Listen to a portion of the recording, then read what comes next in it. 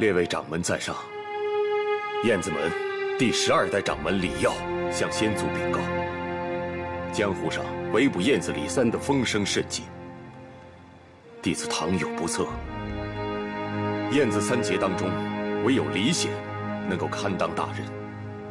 继我之后，接手燕子锦标，特向先祖禀告。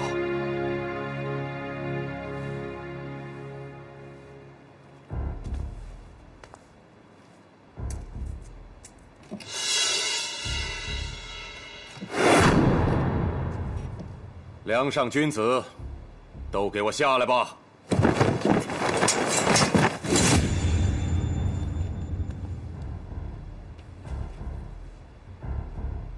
你们究竟是什么人？要你命的人！上！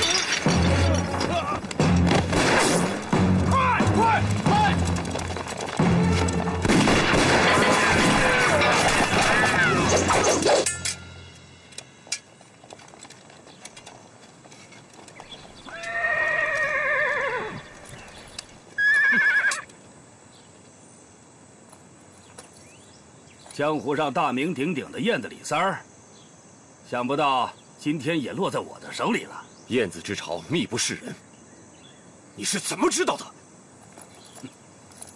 带上来，走！快，快！师傅，师傅，师傅！李云鹏，果然是你！ 胳膊再粗也拧不过大腿，武功再强也抵不过洋枪洋炮。和官府斗，咱们斗不起啊！我也是人，我也想荣华富贵呀，师傅！你给我闭嘴！你这个败类，你不配叫我师傅！好了，押回宛城。不，燕子李三轻功了得，立即挑大金。李大少，你等着！ 做鬼也不会放过你！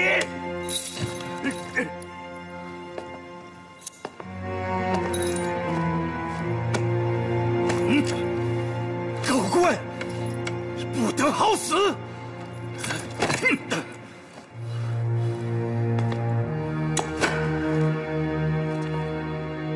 从今以后，燕子门再也不会在江湖上出现。 燕子们绝不饶你！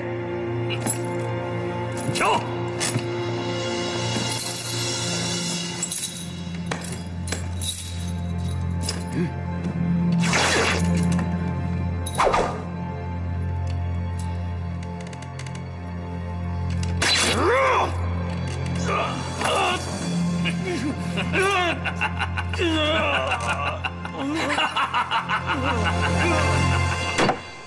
各位老少爷们儿，话说，大侠李三儿一生是浪迹江湖，风霜血雨，走遍了大江南北，为的是寻找一个聪明绝顶的孩子，把平生所学一身绝世武功传授给他。可谁想到，大侠李三儿纵横一生，英雄一世，竟然被这奸人所害，真是可惜了呀！现如今被挑了大金，关押在大牢之中，这真是冷困浅滩，虎落平阳。哎呀，是啊。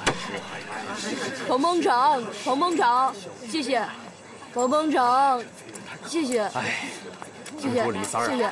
今儿个就要处决了。彭捧场，铁嘴爸爸真敢谢谢。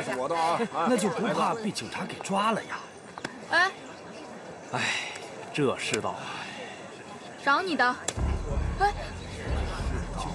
给我滚回去！给我！让开！让开！快让开！让开！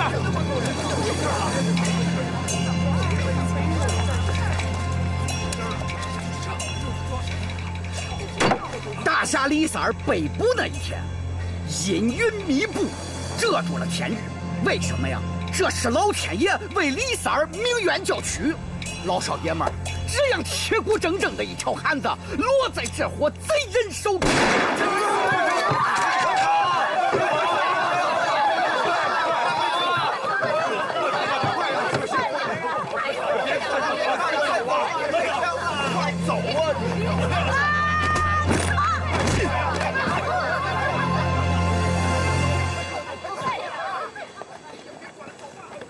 长官，我看把这小子废了算了。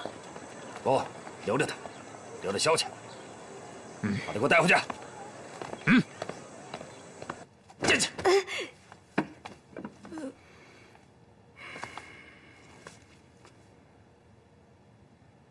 你胆子挺大呀！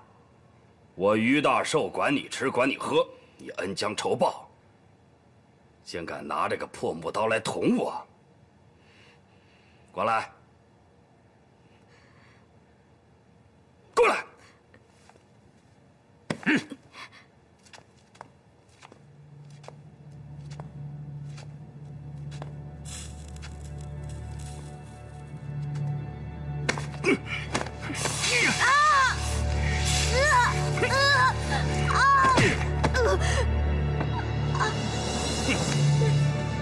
拖出去！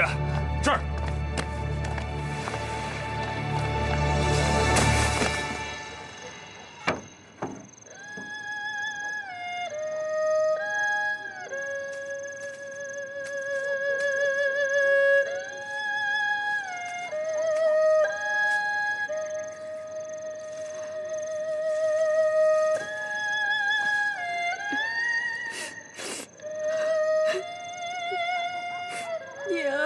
我想你，娘。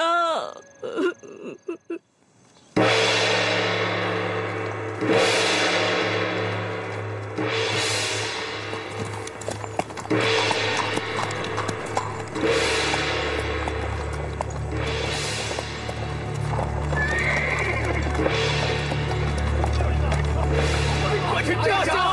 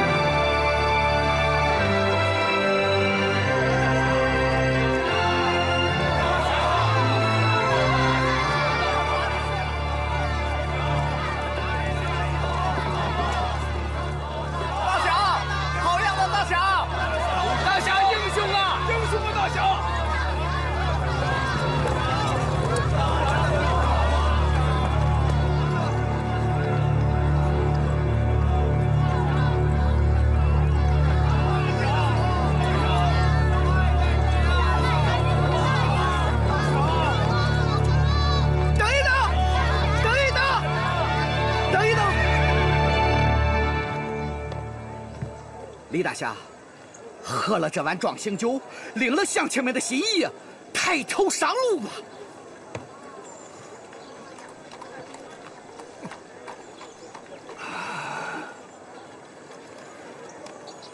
好酒。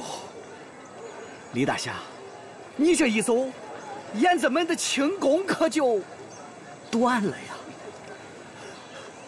大侠，给乡亲们留句话吧。对呀，留句话吧，大侠，留句话吧，大侠，留句话吧。苍天在上，黄土在下，大道公义自在人心呐！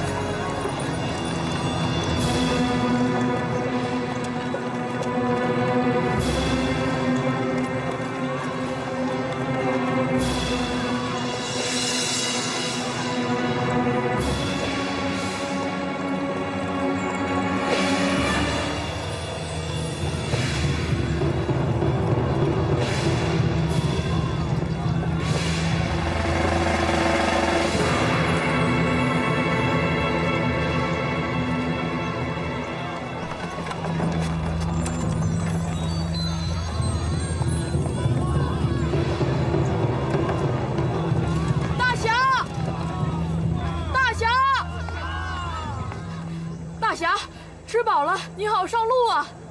小兄弟，谢谢你啊！大侠，您吃个馒头吧。滚！孩子都不说，滚！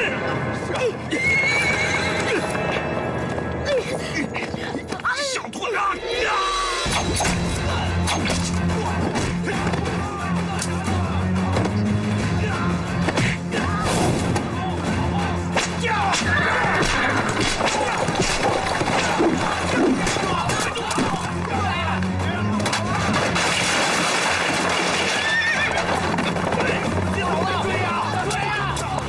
你们还等什么？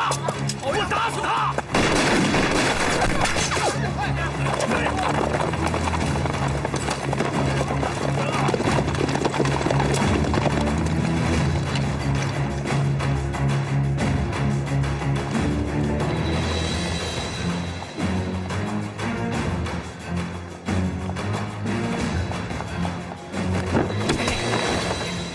上来吧。好。哎，放开我！姐姐，带上我！你放开他！放开我！我不放！只要你答应带上我，我就放。你放开他！只要你带我走，我就放。上来吧！哎呦！走，快走！快！姐姐！姐姐！姐姐！师兄！师兄！师兄！师兄！师兄！师兄！师兄！师弟，你快走！不，师兄！师弟，我已经是个废人了，可燕子门不能没有你！用天枪杀了他！师兄！师兄！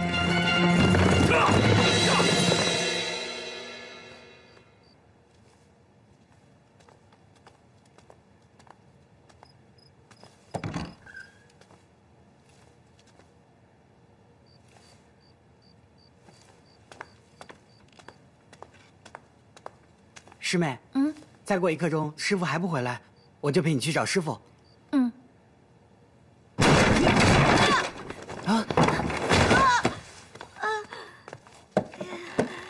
爹，师傅，你俩这是怎么搞的？平时的功夫都白练了，这小子跟了你们一路，居然一点感觉都没有。你怎么来了？我是来还鞋的。你赶紧走吧。大侠，您就带上我吧，带上我吧。今天，要不是看在你阴差阳错的帮了我的忙，我非挖了你这对招子不可。快走吧。大侠，收下我吧！大侠，求求您了，收下我吧！求求您了，收下我吧！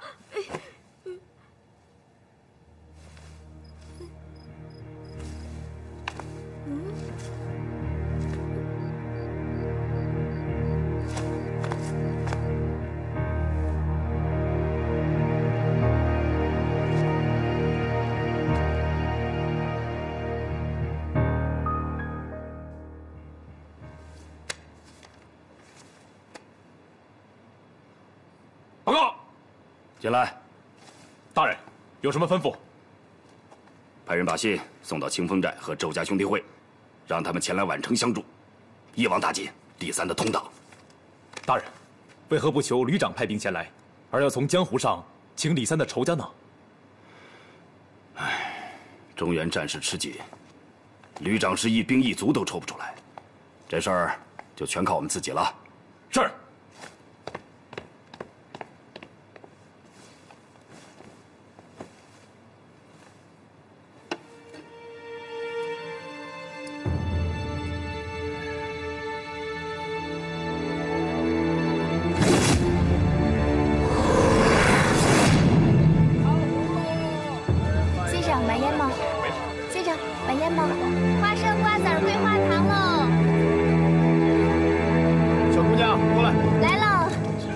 什么？给我拿包桂花糖，再来包瓜子儿。好嘞，这是您的。于大人到！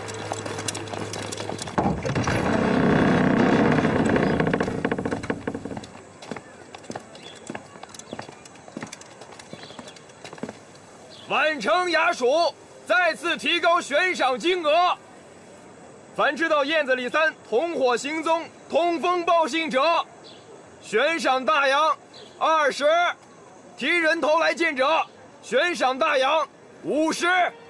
有举报的吗？有举报的吗？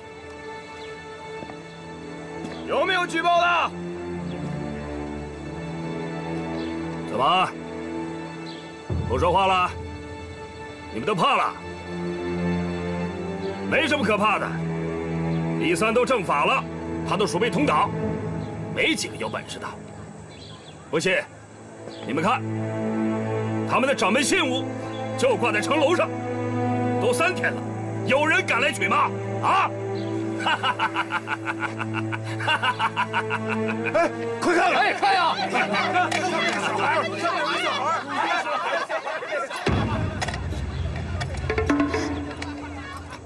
把他给我抓下来！是，快！是。哎，你看，你看哪个？师傅，你看哪个？又是他！放开我！混蛋，放开我！哎，放开我！抓起来了啊！你带起来了！你放开我！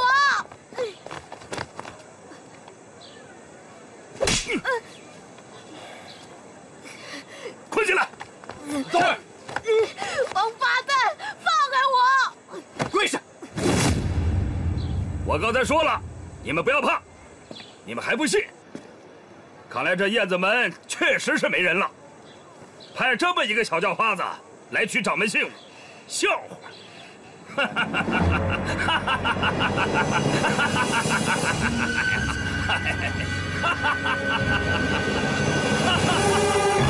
东西大街各有10个兵，分2批在房顶上放哨，吃完饭以后换岗。背刀的在路口，城楼上晚上有2个带枪的兵。雨夏，你倒是说说。哦，城门的兵我都熟了，带头的姓王，不站岗，差不多半个时辰出营看看。他们说东边在打仗，不给他们派兵了。我知道的就这些。云溪啊，玉飞啊，你们2个长进都不小，干得不错。云溪，今天你扮演的是一个做买卖的小女孩，说话要和气恭顺，不能急，更不能硬，要会看眼色行事。我知道了。今儿这单买卖就在他们晚上吃饭的空档，云溪从这儿出手。金爷好，我给他们带酒来了。哟，送来了，快进去吧，等你半天了。哎，这不来了吗？长官好。哎呦，小姑娘来了。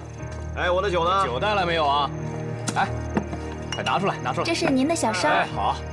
这是您的。哎，多少钱？这是孝敬您的，不要钱。真懂事儿。再拿包烟，最好的。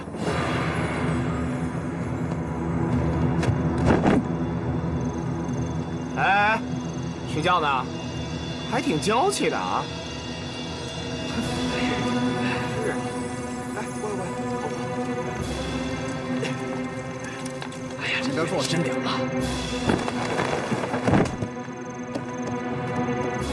哎嘿，不少好吃的，给你买上。哎，真是，嘿，这个才好。你也来，不错嘛。来，我来了。哎，你尝尝这个，哎，这个真不错，饿死我了。来，看这酒也买上了啊，端起来，来，还有几个啊，走一个，来一个，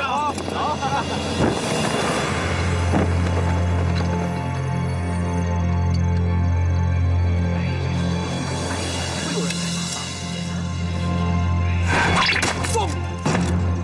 不好，在那边，快！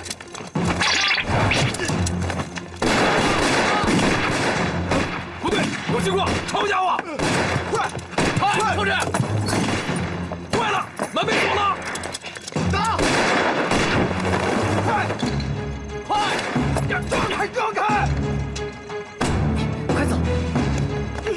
放开我！放开我！给我上去！你得让你师傅收我，我就跟你去。你走不走？你答应我，我就走。上了吧你！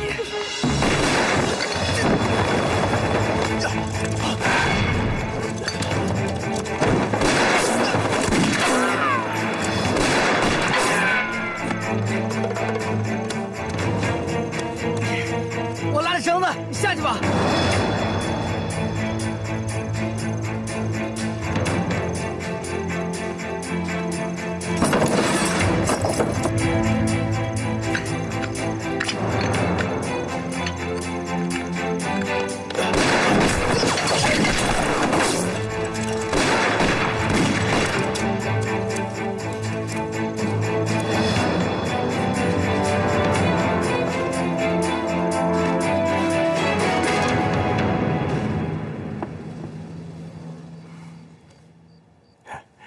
谢谢你啊，以后别总跟着我们。这10块大洋，拿上它回家吧，小少爷。我不叫小少爷，你不叫小少爷，那叫什么？我叫小杂种。你叫啥来着？小杂种。你叫小杂种还有理了。哎，这名字是谁给你起的？我后爹。后爹？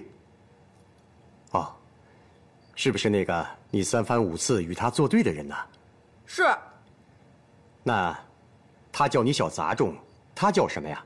他叫王八蛋。好了，我倒要问问你，你为什么总是跟着我们呢？燕子李三走遍东西南北，想寻找一个传人。你听谁说的？铁嘴霸王天天都说。铁嘴霸王。我跟你走，你到哪儿我就跟你走到哪儿，直到你收我当徒弟，我才肯罢休。好了好了，起来吧。那我问问你，为什么这么恨你的后爹啊？他害死了我爹，抢走了我娘，去年我娘也上吊了。那你为什么不离开他呀？找机会报仇。可是我没有功夫，总是斗不过他。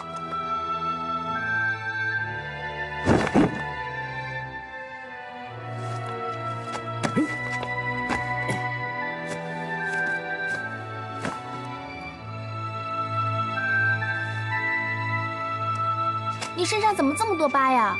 你这伤是怎么来的？大烟枪烫的。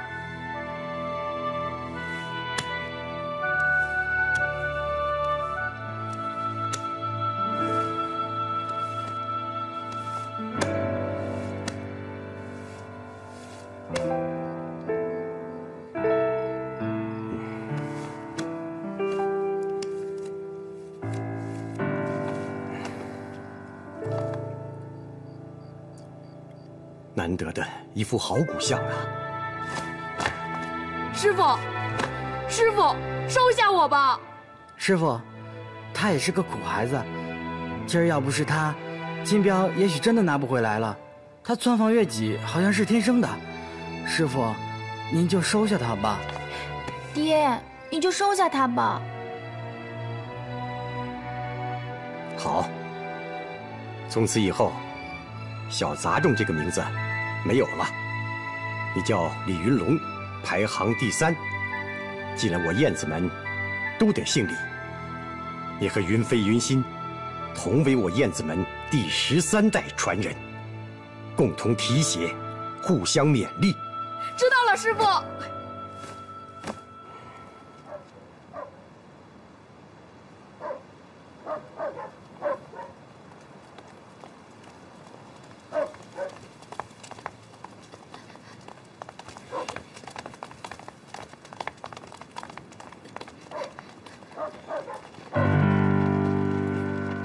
师傅，怎么了？快走，走！这边。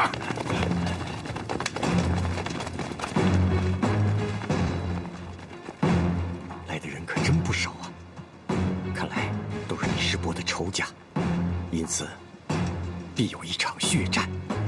一会儿没事的从那边把他们引开，你带他们俩从内部的矮墙翻过去，直奔燕子老巢，在家静等师傅。倘若3个月后还无音信，方可来此探听消息。不，我要留下来帮师傅。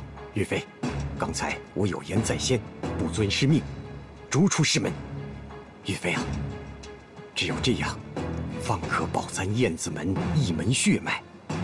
近日来这么多人，多为江湖上高来高去的种，若不这样，我们4个人都难逃出敌手。师傅。岳飞，交给你了。玉溪啊，以后万事都听你师哥的，你们俩要照顾好云龙。嗯，师傅。爹。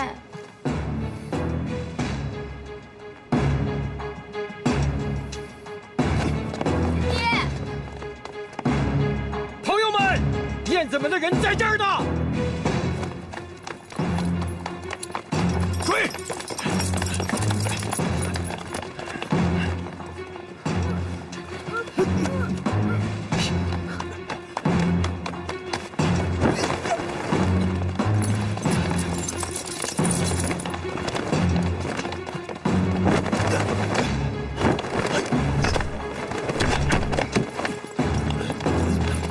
哎，在那儿呢！快，快！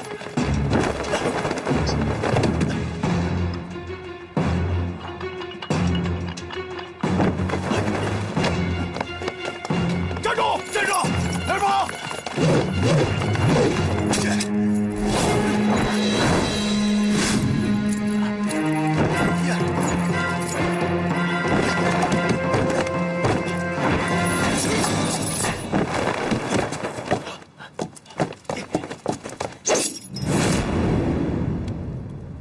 你们都是些什么人？哦，周铁龙，你认错人了，我是周铁龙的弟弟，周铁锤。虽说你哥哥栽在我师兄手里，可与我李显无关。再说，江湖上的恩怨，应该在江湖了断，何必坏了江湖规矩，受雇于官府呢？兄债地场，天经地义。如今的官府不就是江湖吗？与官府合作有何不可？要是没有官府，谁能找到你这只神燕子？好，既然这样，那就过招吧。兄弟们，给老掌门报仇的时候到了！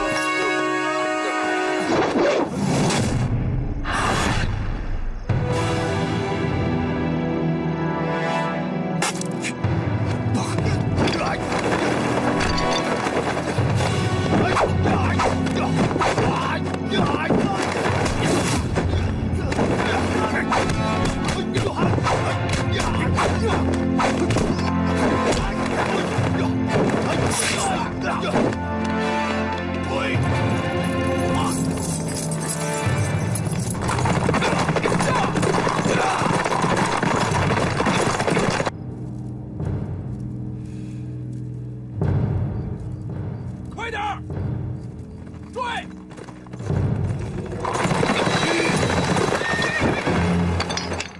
哪里跑？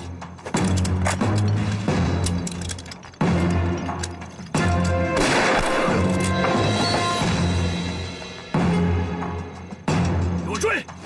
这儿！小白，到后院看看。是。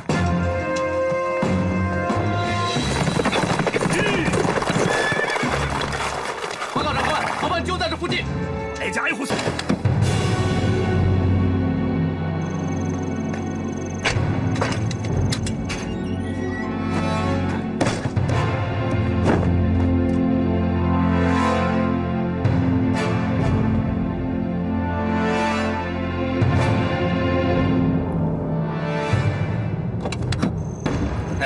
来。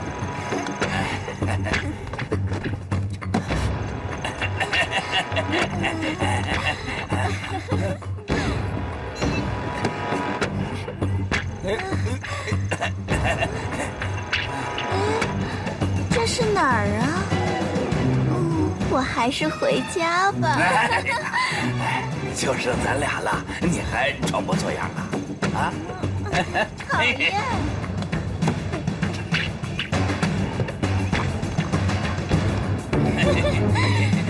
没事吧？怪不得你不停灌我脚。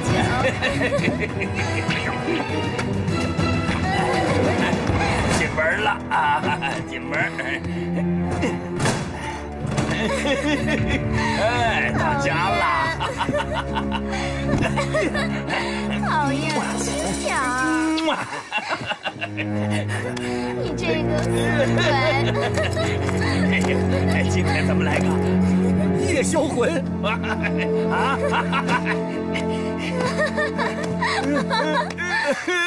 讨厌！来，讨厌！你这个死鬼，就你最坏了。等一下。怎么了？你得给我男人升成营长。哦，好说，好说。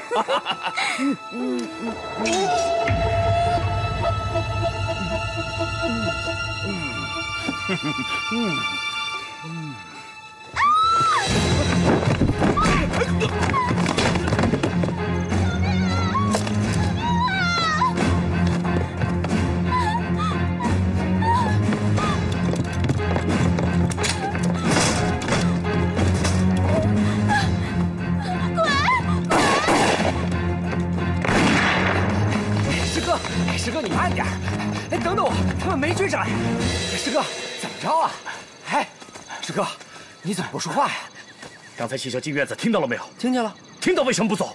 哎呀，师哥，你看，那小子是个贪官，床底下藏着1箱子金子呢。为了这点财，你差点把命丢了，知不知道？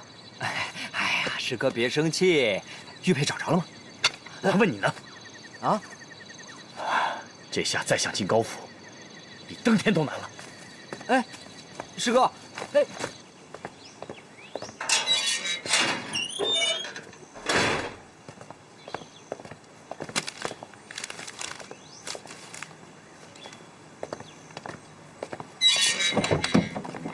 高里长，高里长，据说您府上昨夜有窃贼进入，请问有没有遗失贵重物品呢？转身走到头，就看见我遗失的物品了。哦，哎，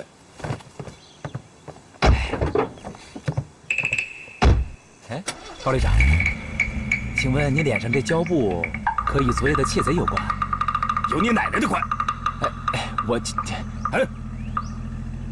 等等。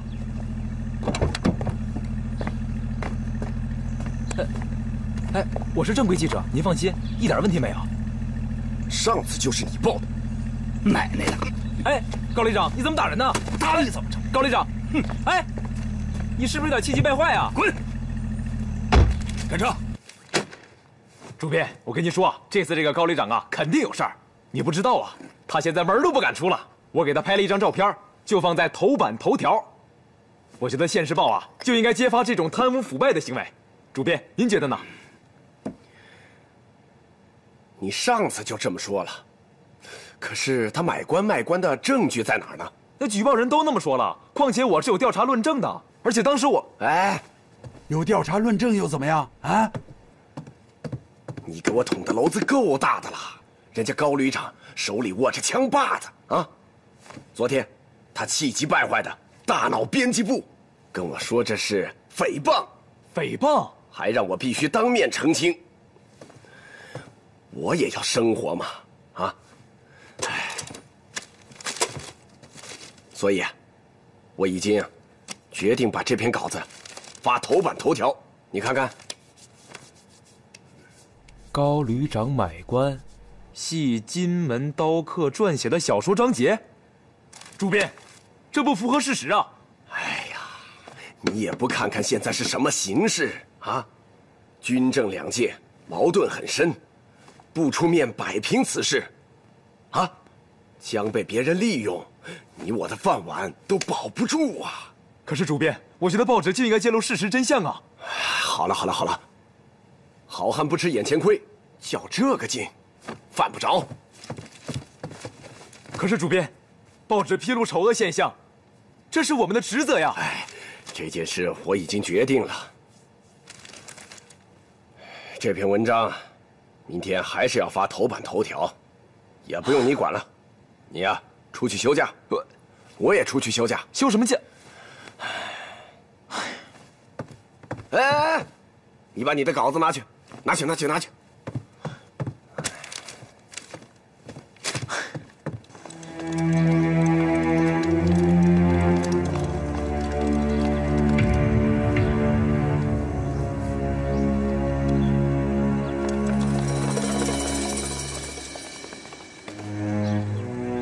人多也没用，早晚是我一锅端了。行了，你别吹了，这些可都是带着枪的。师哥，那怎么办？让我想想。你慢慢想，我先吃个饭。哎，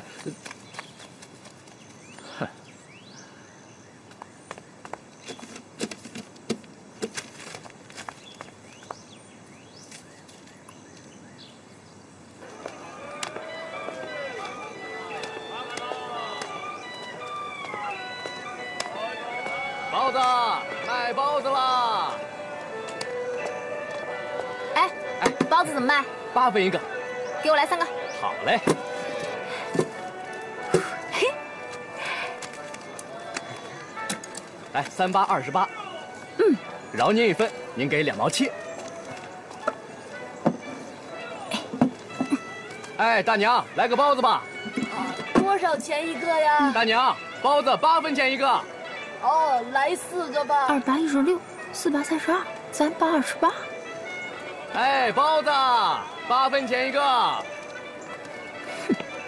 哎，先生啊，先生给钱呀？给钱？不用啦。哎，不是我给你钱，是你给我钱。我给你钱？哎，对呀。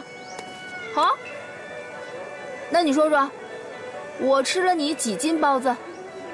你吃了3个包子，1个4两，一共1斤2两。好，那你称称吧。我若不足1斤，那就是你诬陷我。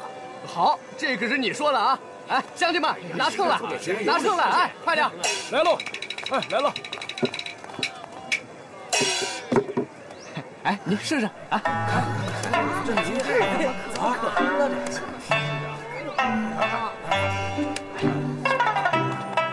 哎，来，请。啊！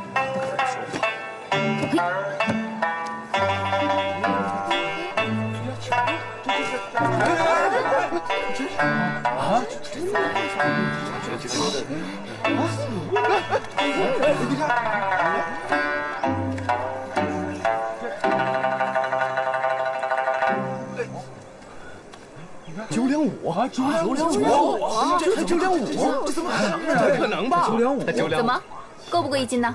不够。我告诉你啊，以后别再蒙人了。哎，是。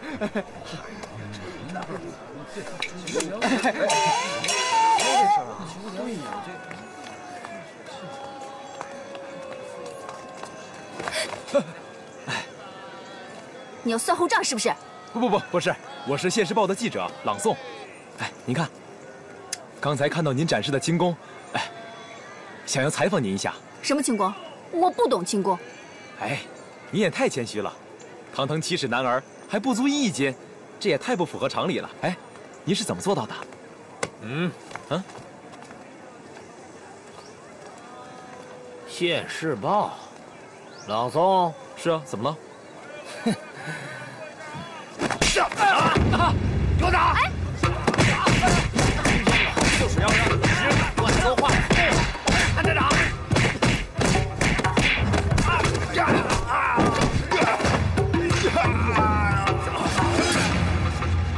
敢在我独眼镖地盘上撒野啊！谁让你的人不长眼睛，脏了本少爷的衣服！妈的，反了你了！给我上！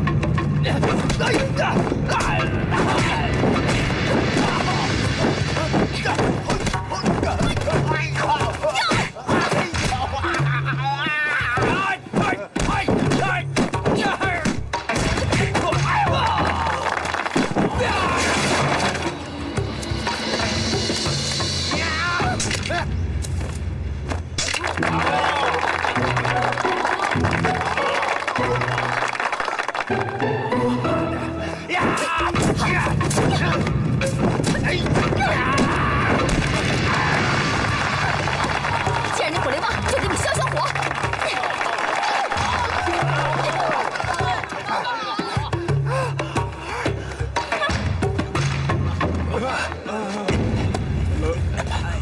哎呦！呸！大侠，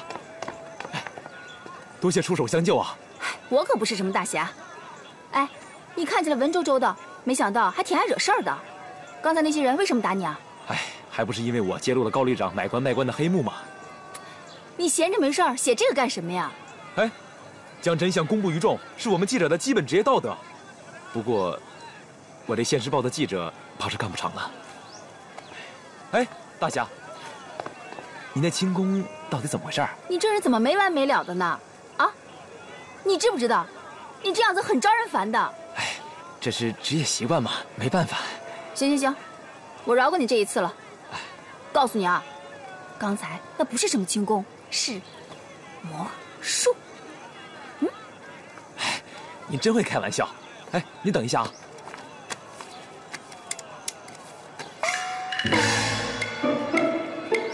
大侠，这是我的地址，以后有什么需要我帮忙的，随时来找我。我乐意效劳。好，走了，后会有期啊！再见。行啊，刚来就认识新朋友了。哎，对了，你们是怎么找到我的？你在市场上弄那么大动静，想找不到你都难。走吧，好师妹，走。哎，慢点啊！哎，小心点，里边。啊，哎，慢点。哎，楼上。看听到了吗？我去打听过了，报纸给高旅长买官卖官的事学了吃，说他明天要在家里开个 party。party？谁爬梯子？就是酒席的意思。他还说，到时候带兵的、当官的都去，他们要和好。师姐出马，一个顶俩。哎呀，去你的！少拍马屁了。上回要是我在的话，玉佩早到手了。高宅这么大，他藏个东西，那派100个人也找不到啊。只有让他自己拿出玉佩来。这不使强，他能拿吗？哎呀，使强不是上策。云仙，让你去取，你敢不敢？这算什么呀？只要我能进了高府。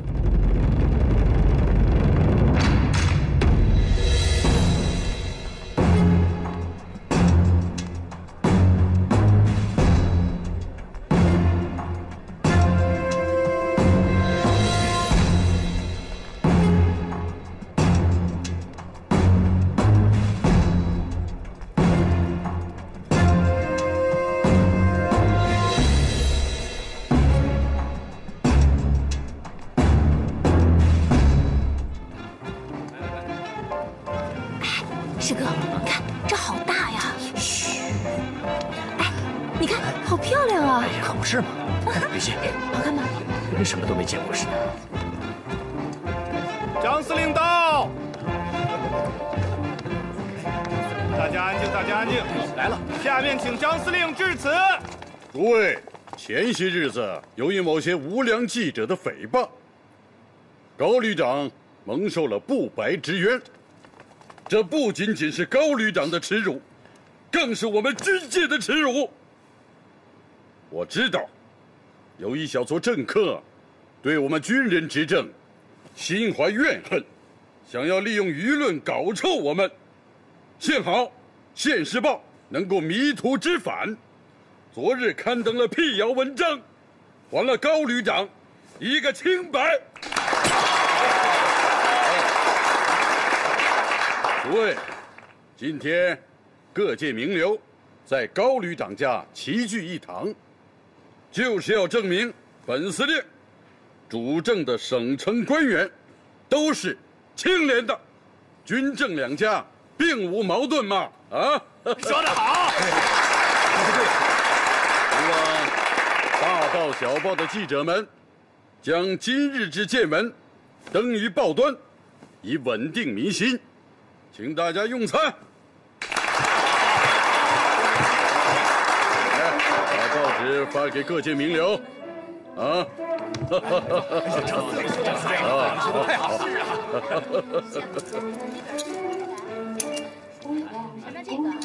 ！15分钟以后收工。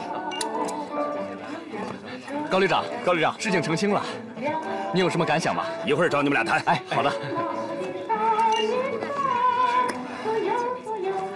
大家都喝好啊！好的，好的，好。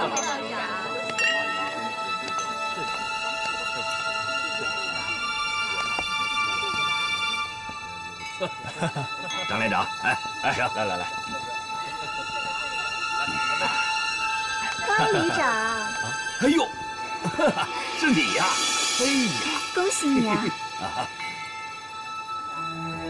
哎呀，你今天可真漂亮！你可真会夸人呢。我说的可都是实话。来，高旅长，上次托您办的事儿，您办的怎么样啊？小姐，没事吧？没事，就是滑了一下。太不像话了！我得好好骂骂那些擦地的佣人。哎，摔坏了吧？妈！去！哎！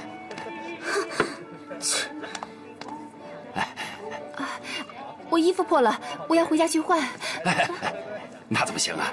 来了就是客人，也算是有缘分啊。你要是不嫌弃的话呀，先拿我女儿的衣服给你换上，然后下来喝一杯，怎么样？啊，好，那走啊！啊，来，3办10个。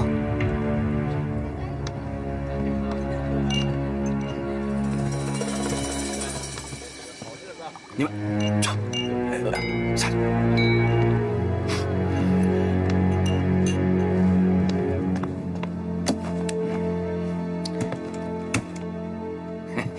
小姐，啊，你看这件怎么样？很好看啊！好啊，来，我把它换上。啊，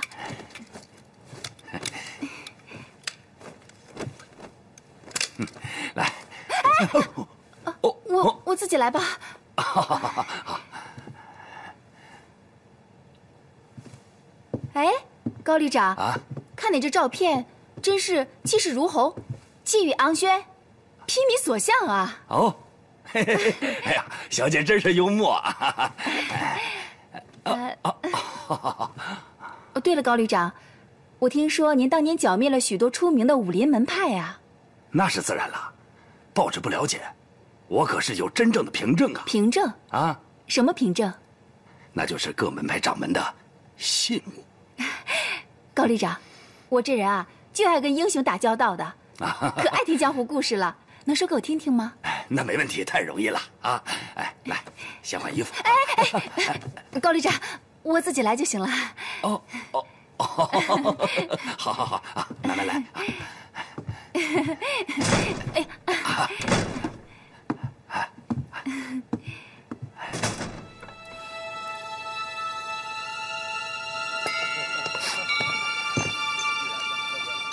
我上个厕所。好，不去了。啊。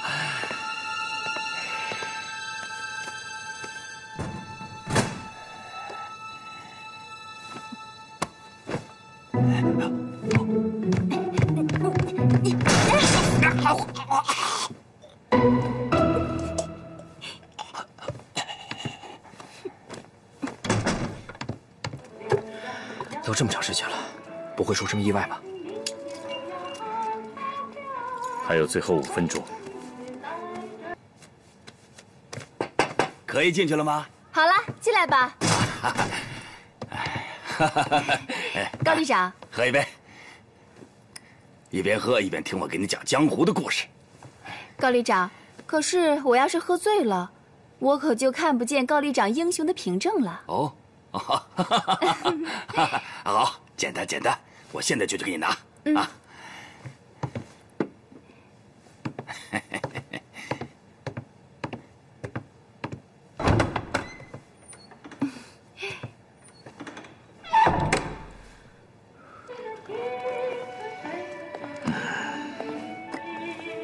不疼了。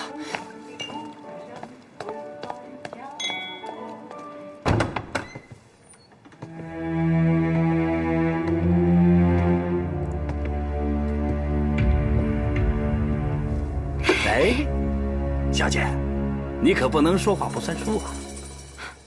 行，好，痛快。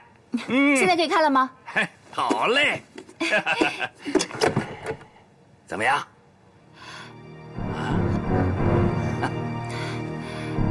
小姐。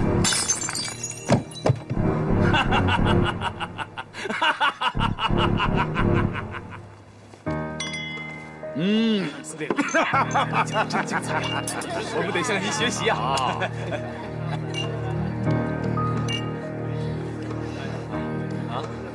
行，哎，这个干什么你？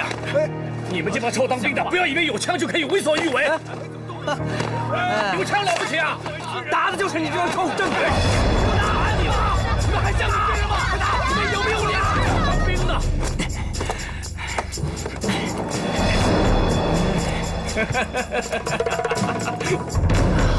真漂亮！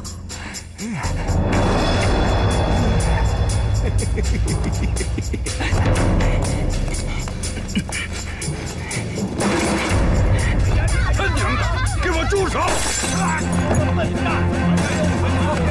支旅长是。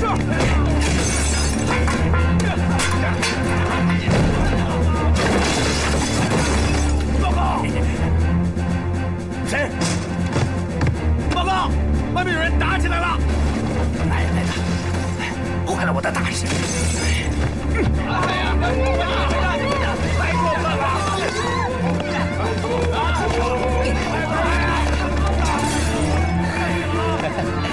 我说你怎么这么笨呢？走。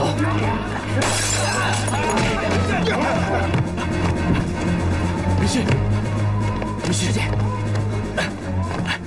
走。凭什么向我相信？给我，给我！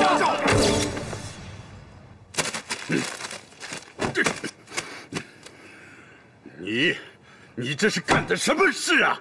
我也没有料到，司令。哼，外边现在满城风雨，啊，说我主政无方，你是不是想断了老子的前程啊？司令，我一定派人把那些报社的嘴都封上。屁话！天下人的嘴你都能封得住吗？那您说怎么办？怎么办？货从哪儿起的，我就让他从哪儿回去。我告诉你，无论你用什么方法，1周之内，在报纸上把这场风波给我平息下去。你什么你？你如果不平息，这帮记者就顺藤摸瓜，你引的火还烧老子不成吗？昨天的事儿，也太大了。是啊。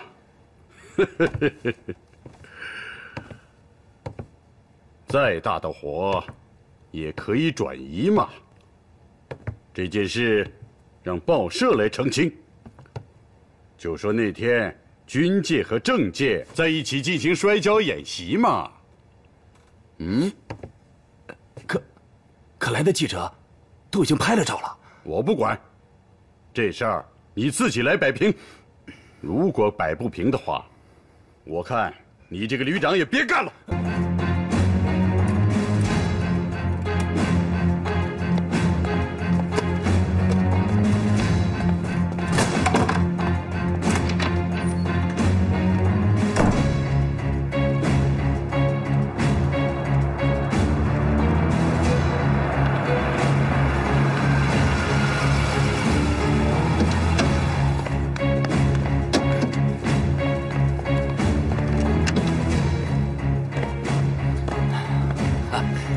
高旅长，你真的很守时啊！赵主编已经在里边等你了。啊，刘小姐，谢谢你。请。多加点料。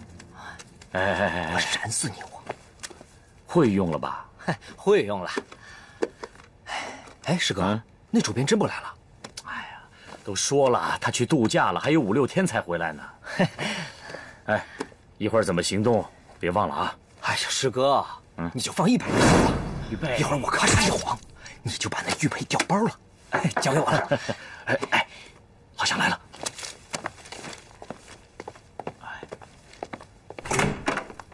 哎呦，来了，刘小姐。高旅长，嘿嘿，欢迎欢迎。你好啊，哎，这是我们今天的摄影啊，幸会幸会。哎，来，坐啊！来，坐。哎，刘小姐，麻烦你了。不客气。啊，对了，赵主编，开始吧。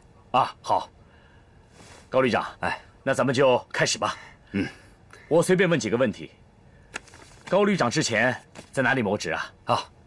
宛城巡防营长。不过那时候啊，我跟我继父的姓于，不姓高。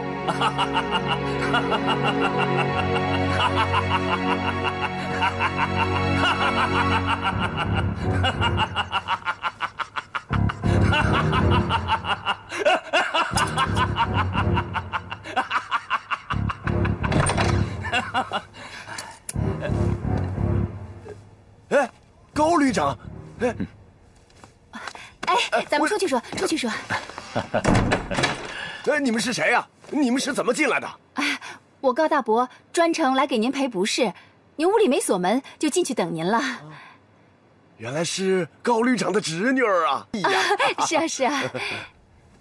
怎么回事啊？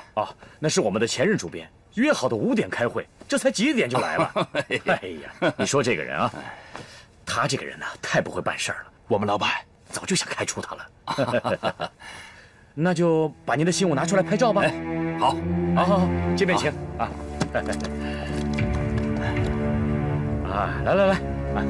来，拍照了。让我进去给高旅长赔个不是。上次那报道实在是……主编，我高大伯说有点口渴，能不能麻烦您给他倒杯茶去？好说。瞧我这人，稍等片刻。那咱们就准备拍照片啊。几位呢要笑起来，这样才好看啊。准备啊，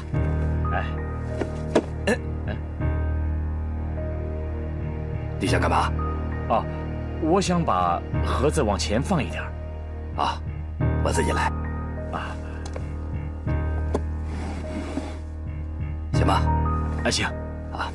来，准备。几位啊，笑一笑。哎，对，好，准备啊，预备。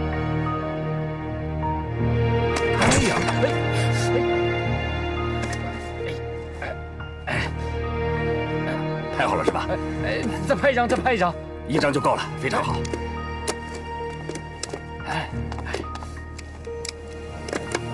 装起来。高旅长啊，都拍好了啊，非常非常满意，谢谢。您现在是要走了吗？对，正好我也要走，那就我送您吧。啊，有劳你们二位了。失误了。哎，慢走。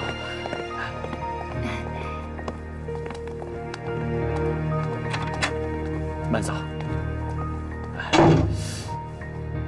想什么呢你？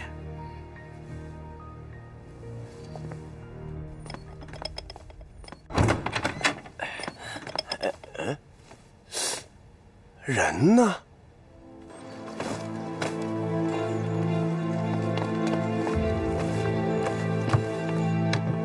刚才赵主编说，明天见报。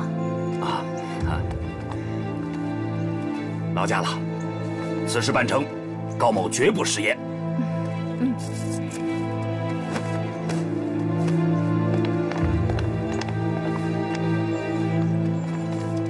那高某就告辞了，请。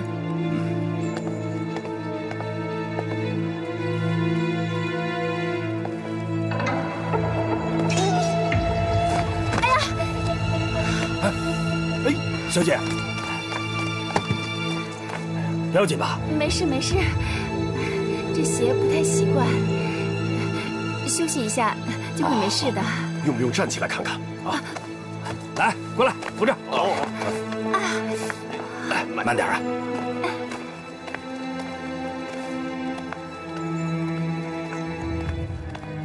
开门。不用了，我的车很快就到了。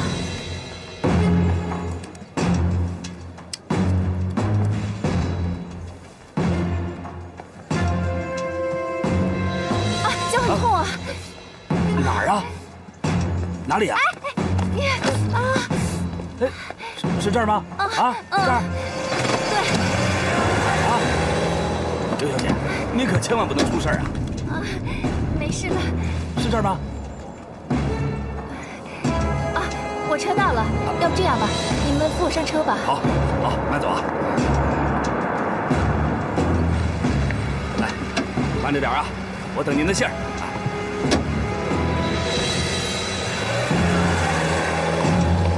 慢走啊！哎呀，这个刘小姐总是这么不小心。哎，箱子呢？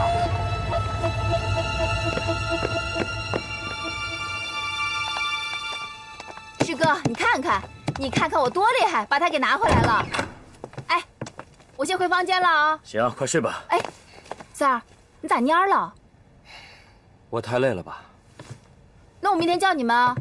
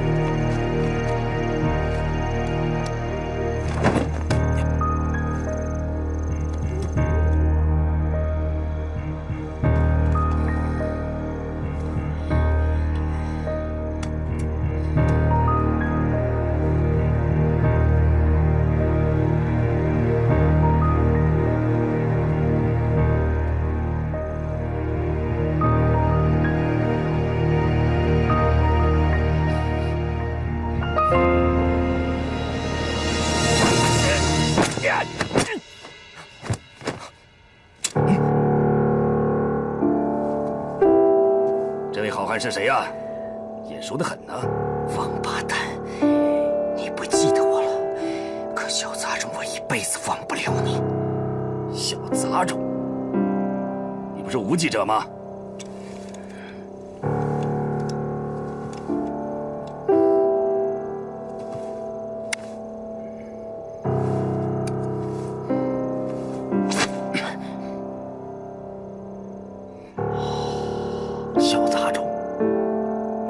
是你，你还没死啊？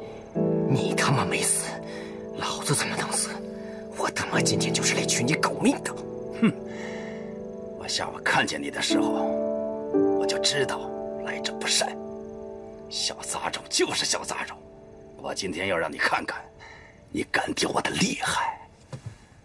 我于大寿，浪迹江湖30余载，多少英雄好汉都败在我的脚下。什么燕子李三，大刀王五，哼，飞影周六，黑虎孙七，哼，都他娘的销声匿迹了。只有我于某大旗不倒。你知道我靠的是什么吗？嘿嘿，靠的是我过人的机智和胆量。我还可以告诉你，你娘也是我害死的。她死的时候脸上涂的不是粉，是胡碱。就凭你这刚出道的雏，还想取我于某人的性命？做梦去吧！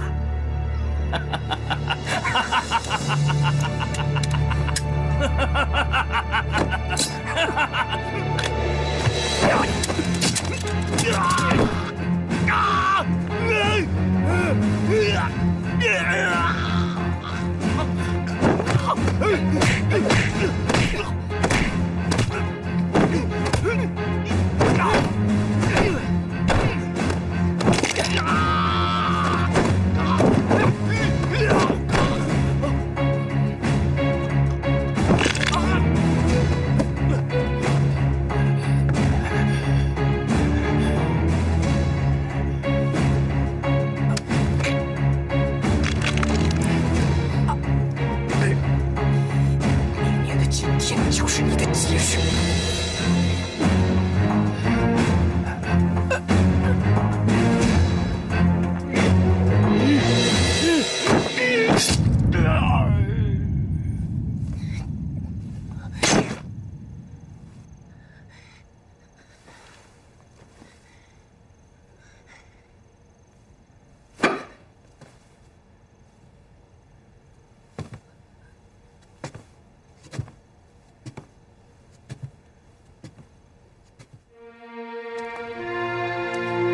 跪下！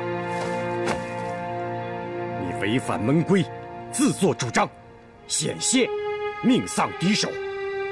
今日我要在祖师爷面前将你逐出师门。师父，这不关云龙的事情，都是我让他这么做的。爹，于大寿这个人为非作歹，我们为民除害，三儿才杀了这个混蛋的。师父，千错万错都是弟子一个人所为，与师哥师姐无关。您怎么罚我，我都心甘情愿。但师父，千万不要把弟子逐出师门。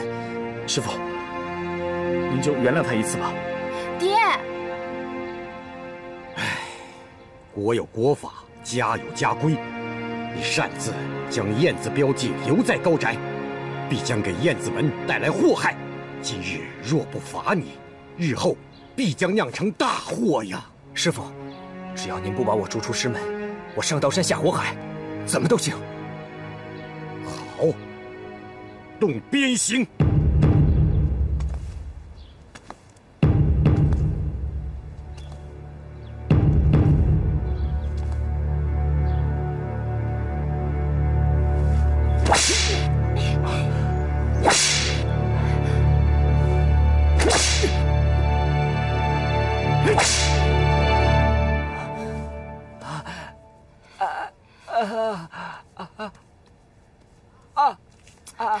怎么了，三儿？姐弄疼你了吧？没事，我能忍得住。我爹也是，怎么打得那么狠呢？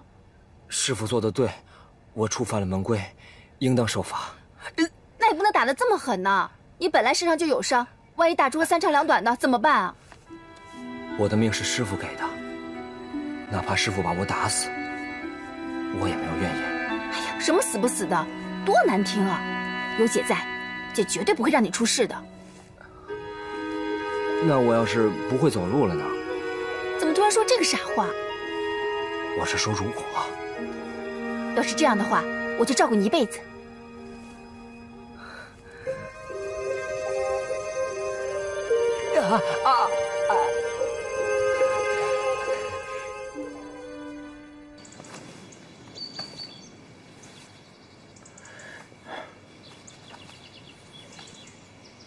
于飞，云龙他康复了吗？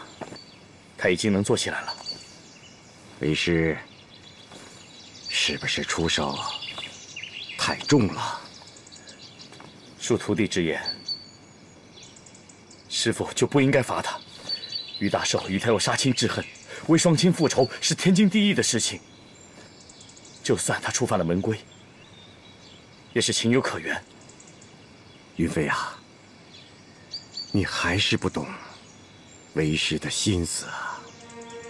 说句心里话，我这么做也是为了云龙好啊。云龙在你们3个人当中，他的轻功是最好的，但他心高气傲，若不及时打磨，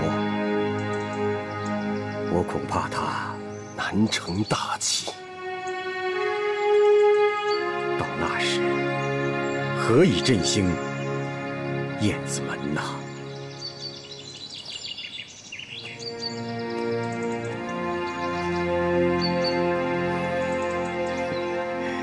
云飞啊，你比云龙稳重成熟得多，以后要多帮帮他，切莫对他的任意妄为置之不管呐。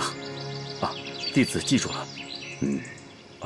师父，您不会把云龙赶出师门吧？云龙是难得的轻功传人，只要他知错了，为师怎么舍得将他逐出师门呢？谢谢师父。师哥，师姐呢？给你洗衣服呢。哎，别乱动，来来来，我扶你。来，我喂你吃饭啊。哎，怎么了？烫死我了，师哥！啊！哎呀，对不起啊。不，哎，不烫了啊！让我来吧，笨手笨脚的。师姐，我这不也是好心嘛，我给我吧。哎，来。真香，好吃吧？这可是我爹亲手给你做的，可好吃了。就是偏向你。来，真的。他老人家不会逐我出师门了。师父说了，只要你以后不再这样，他不提这事儿了。真的。哎，你要干什么？我这就去给他老人家磕头认罪。哎呀，着什么急啊？要不怎么叫你侯三儿呢？认错又不在这一时半刻的，等伤好了再去也不迟。这几天我一直做梦，梦见师傅把你们都带走了，就剩下我一个人。哎呀，怎么会呢？我舍不得大家，更舍不得师姐。哎呀，什么傻话！师姐也舍不得你啊！来，乖，别想那么多了啊。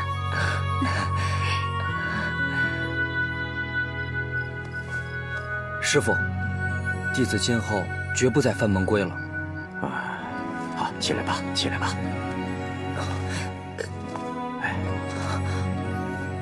你的伤怎么样了？好多了，师傅。你为父母报仇，可算是有情有义。可你这个性子，往后不好好改改，必定要吃大亏呀。师傅，弟子谨记在心。好，你杀了高旅长，惊动了军方，我们燕子门在此处已不能久待了。师傅，那我们该怎么办？济难，济难，济我之难，也济你们之难呐。咱们回老家济南。云龙、云飞，你们俩明天一早就启程，先打个前站，1个月之内一定要找到你们的师叔啊。师叔？他叫李德，和我快15年没有见面了。只有找到他，咱燕子门才能有落脚之地。事关重大，一定要办好。是。于心呢，就陪我在此善后。1个月以后，我们在济南相聚。哎，小心！师哥，哎，师姐，你怎么来了？师哥，这是我亲手做的鞋，你们拿着，路上穿啊。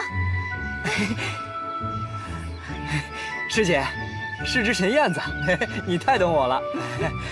哎，师哥，给你绣的什么？让我看看。好。哎，不用看了，都是一样的嘛。啊，那不看了。哎，好了，你们快走吧，别误了上济南的火车。啊，行，那我们走了。那你快回去吧。师哥，路上小心啊。好，你回去吧，师姐。再见啊。小心点。师姐再见。师哥，师姐回去吧。走吧，师姐，你放心吧。我们走了。路上注意安全呐。天冷了，记得加衣服。知道了，快回去吧。耽误了火车。再见，师姐。快走吧。知道了。路上注意安全。快回去吧。韩主席微服私访，自己有专车，害得咱们跑到这儿赶火车。这可不是，真可牛的韩老头，非让咱吃这个。你看这人这么多。现在开始检票。去北平的现在检票了啊！东北。是啊，真不赖。哎，你等着，我去看看师哥队。话不能这么说，如果每个人都这么想，那中国就只能坐以待毙了。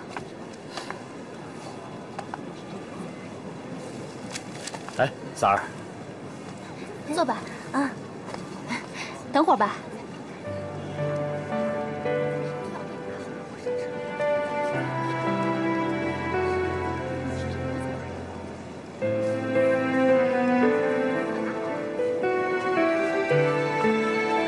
师哥啊，今天运气真好，捡了2张票去济南的。我会绣梅花什么的。我刚绣了一个手绢。真的假的？哎，我的票呢？哎，我刚刚把票给我。明明放在这儿。这真的是我捡的。给我。票呢？给，又要当好人。啊，姑娘，你的票。哎，有好心人给你捡到了。我的票怎么在你这儿？啊，你刚刚不小心掉在那边，我帮你捡到了。那我的手绢呢？什么手绢？我的票是包在我的手绢里的。你说票是捡的，那我的手绢呢？我只是看到票，没看到手绢，不好意思。等等，怎么了？是你偷了我的票。哎，你讲不讲理啊？哎，把手绢还给我吧。着急了。要是我偷的票，我给你送过来。大哥，看来真不是他掉的。哥，咱走吧。怎么不是我的？我的票是放在手绢里的。帮你捡到票，你怎么还怪别人呢？你们这些人真是无赖。走吧，走吧。什么玩意？呸！行了，全都是因为你。真不是我拿的。哎，原主啊，带点特产回去。哎，对。到济南的开始检票了啊！来，站好了，别急。哎，师哥，我来吧。行了，你别烦我，我来买票吧，省得你老冤枉。什么人呢？我一定要跟他们说清楚。别理他们了。开始检票了。一共12块，哪位结账啊？没了。钱呢？我没带钱。寒碜。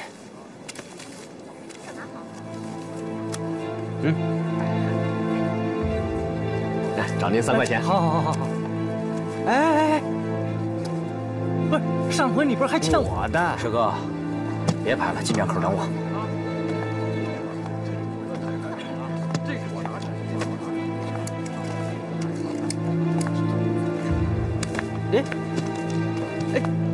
干嘛呀你？哎呦，人太多太挤了，哎，对不住您，对不住，您的帽子。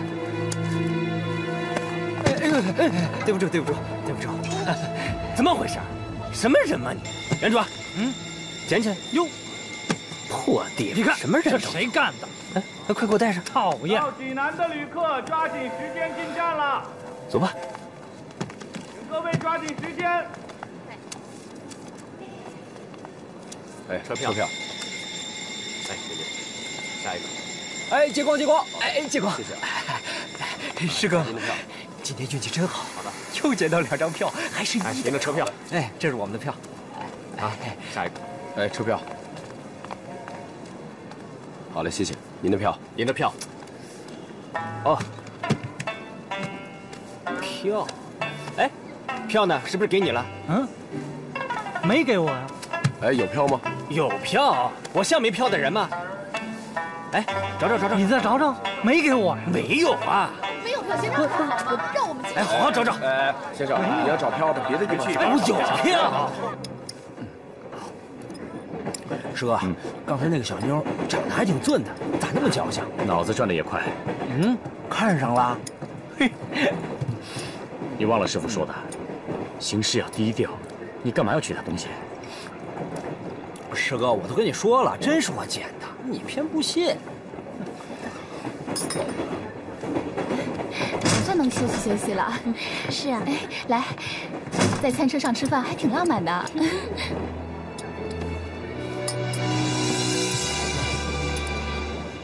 明明是你们偷了我的手绢，还假装好人不承认。把手绢还我。嗯，你有病啊？凭什么说这手绢是你的？写你名字了？这上面那个梅花就是我绣的。云龙，把手绢还给人家。哥，这是我捡的。快点。哎呀，别生气，你们简直跟日本人一样，偷了中国的东北3省还不承认，无赖！阿克亚路，小姐，你刚刚在说什么？难道我说的不是事实吗？怎么了？我说错了吗？你们日本人偷了我们的东北3省还不承认，难道这不是无赖？小姐，请你不要侮辱我们日本人。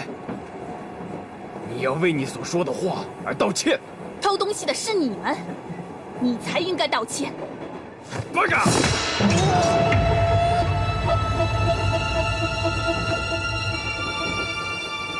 你们日本人还真是欺软怕硬啊！欺软怕硬是什么？我不知道。你的，不要多管闲事。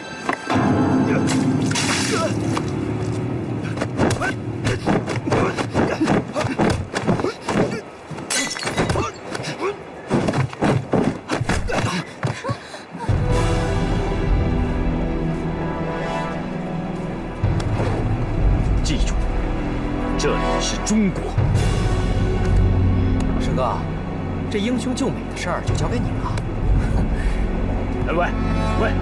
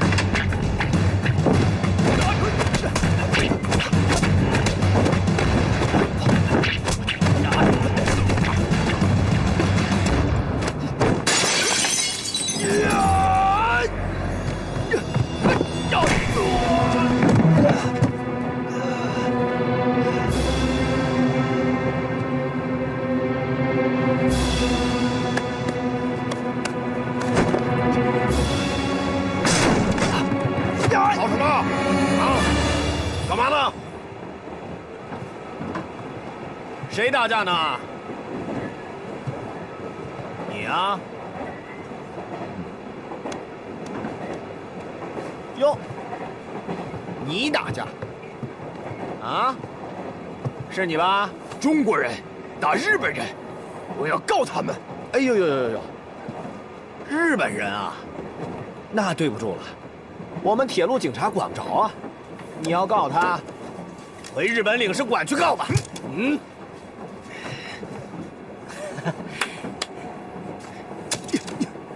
你听着，我要和你比武。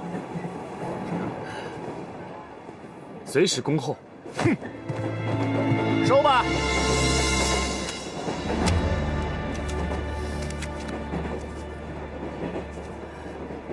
这小鬼子也去济南。哎，对了，三儿，刚刚打架的时候你怎么不帮我？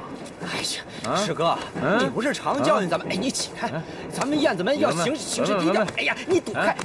文文，抽不抽？抽不抽？文文，文文，来啊，文文，抽不抽？抽不抽？啊？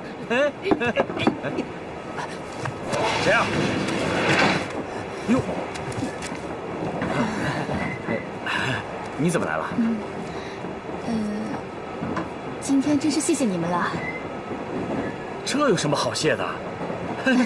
这是我们每个中国人都应该做的。哎，进来坐。哎，坐坐坐。今天不好意思啊，我错怪你们了。没事儿。什么没事儿？我跟你说啊，以后你不能老冤枉别人，这样就没人做好事儿。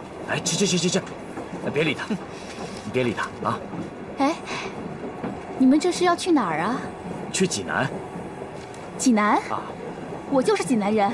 哎，真的啊？啊，我是齐鲁大学中文系2年级的学生。哦。你们是做什么的呀？哇，怎么功夫那么好啊？是手艺人，手艺人。啊？我是国术老师，我是那个天津大学的国术老师，我腿法可厉害了。我跟你说啊，那日本人命好，要不是程锦来的早，我得把他给踢死。哇，好厉害啊！哪像他呀，闲人一个，坐在旁边什么事儿也没有。闲人。啊，对了，你们去济南干嘛？学校有亲戚，走亲戚。我的学校有事儿，顺便走个亲戚。这不，他闲在家里没什么事儿，把他给带上了吗？哦，对了，我还不知道你叫什么名字呢。哦，我姓李，我叫李云飞。我叫李云龙。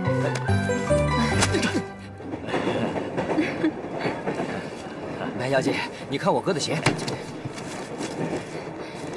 你们好可爱啊！我叫白宁。白宁。到了济南一定要记得来找我玩哦。哦，一定。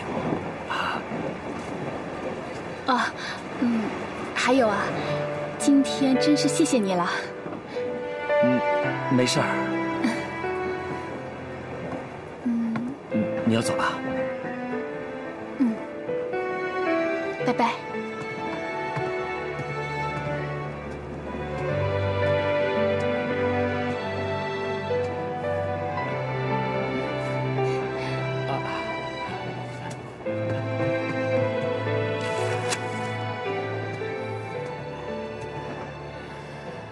白白，这白白是什么意思啊？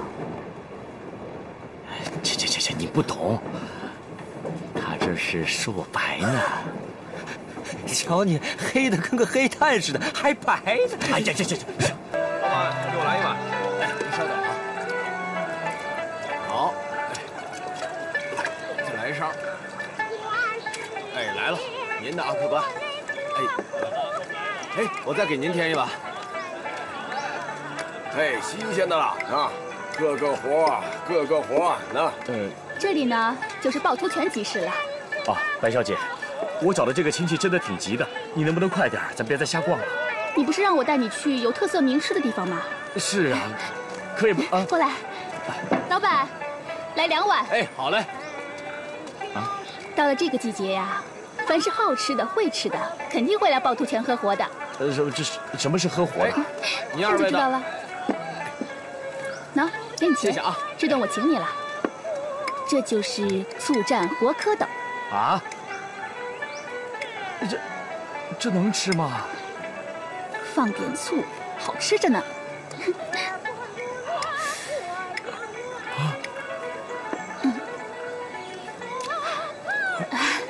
你快吃啊！我去转转，你边吃边找，我去捏个面人儿。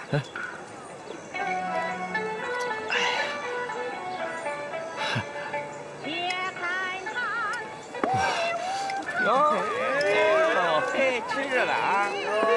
你看，你干嘛呀你？不好意思了啊！别走啊！哎呦，老板忙着呢！哎，李老板，各位都在啊！幸亏幸亏啊！生意不错啊！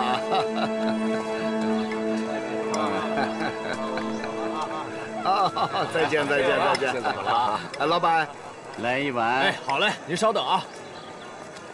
哎，云飞，你看，这个像不像你？一会儿再说吧。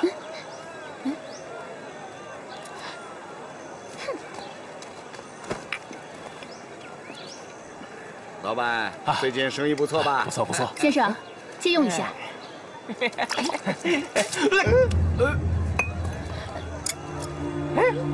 下雨了，三爷，是他泼的啊！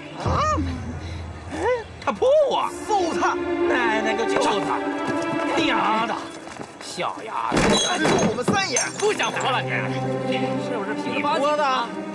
给你送苹果。怎么办？我不是故意的。不是故意的，不是故意的，就能了事儿了吗？我对不起啊。这年头对不起，它不值钱。值钱？什么？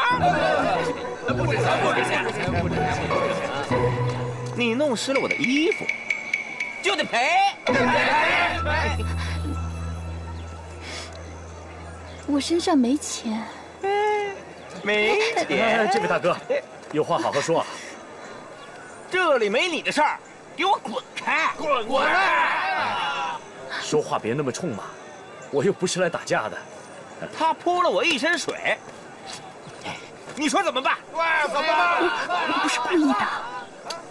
哎呀，是他不好，可你说这么多大男人围着个小姑娘，给别人看见，多没面子呀。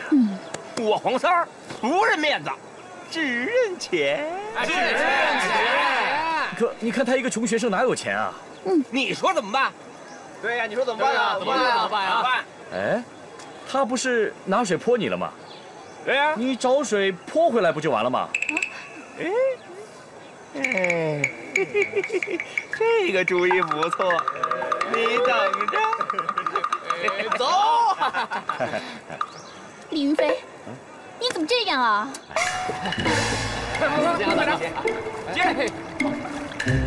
不许说话，站着别动。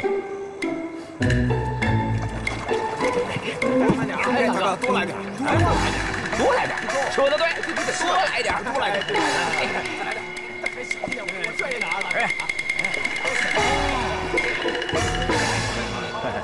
怎么样？够不够？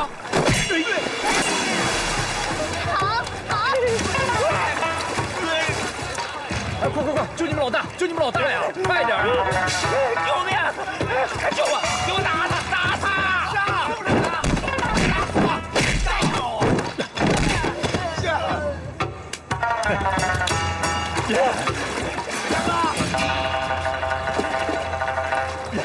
快上来呀！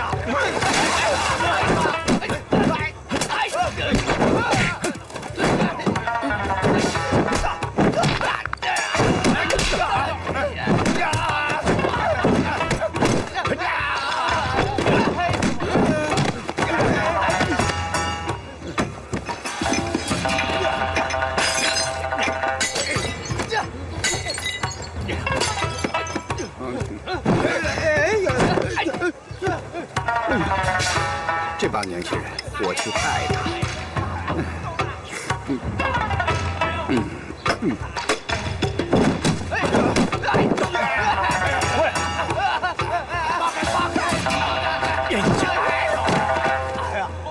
云飞，你真是太帅了。这样，你先回家，我还有事儿啊。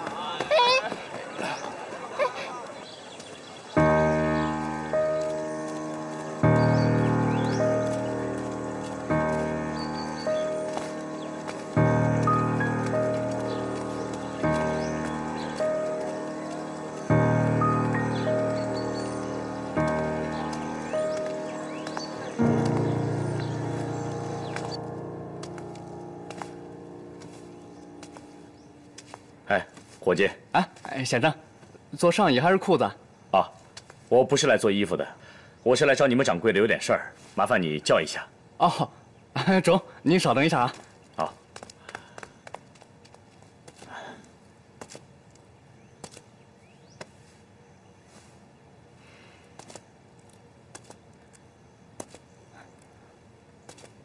掌柜的，掌柜的，这位先生，谁呀？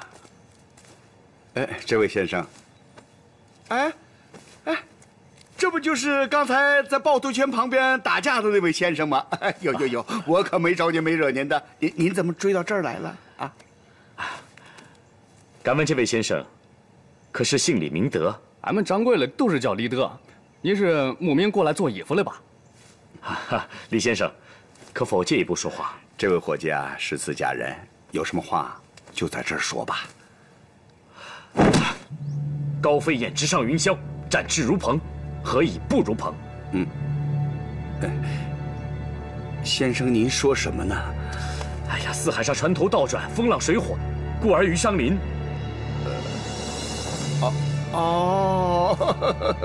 这一句我听懂了。先生说的是黑话吧？对，师叔。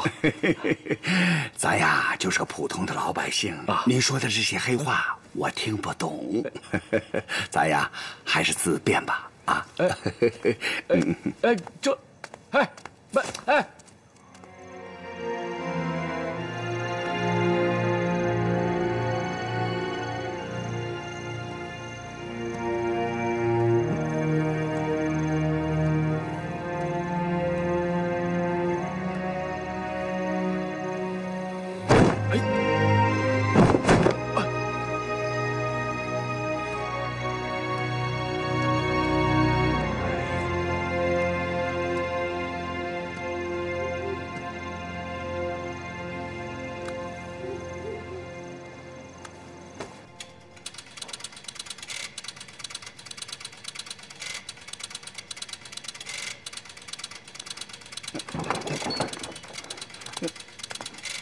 掌柜的，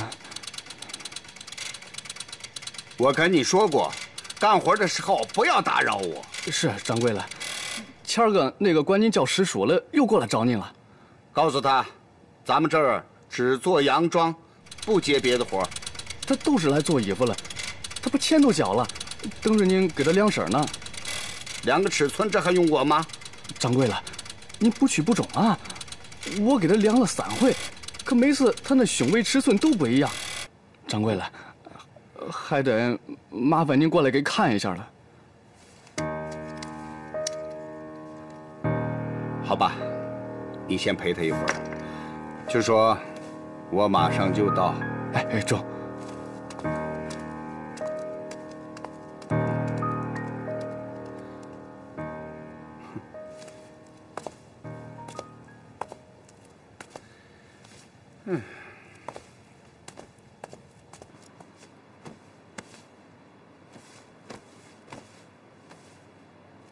掌柜的，我知道了，催什么催？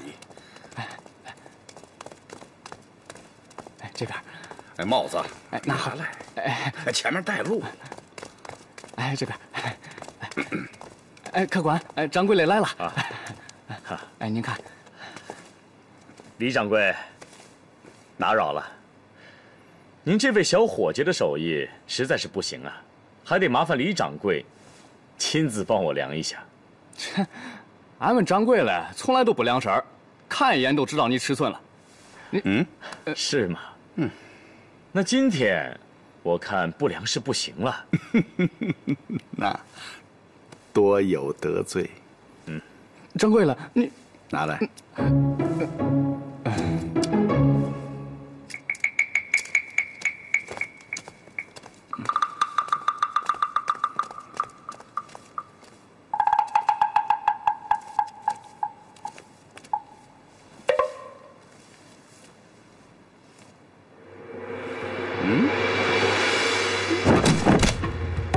掌柜的，看来你的手艺也不行了。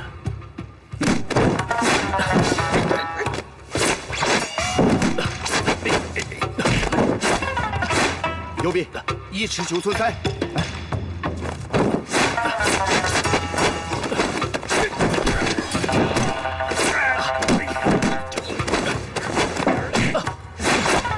臂21寸3。李掌柜，你这样量不准吧？那你就试试。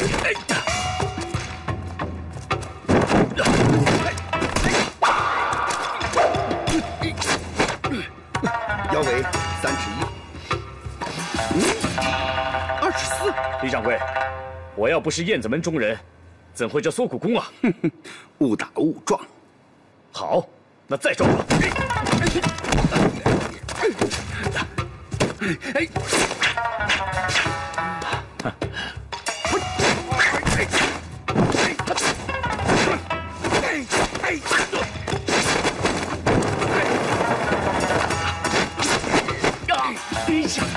若非我燕子门中人，又怎会这燕子冲天和燕子18番？即便我是燕子门的人，那又怎样？借2口112。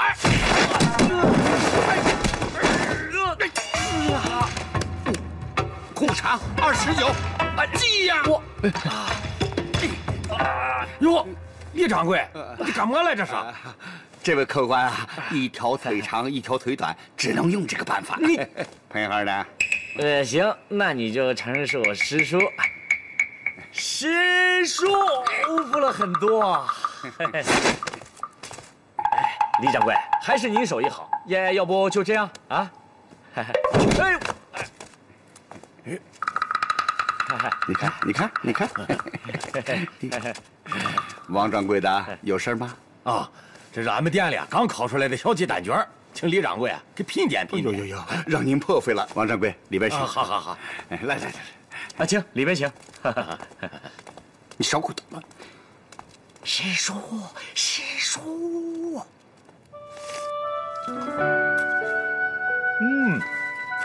好吃，你也吃。哎呀，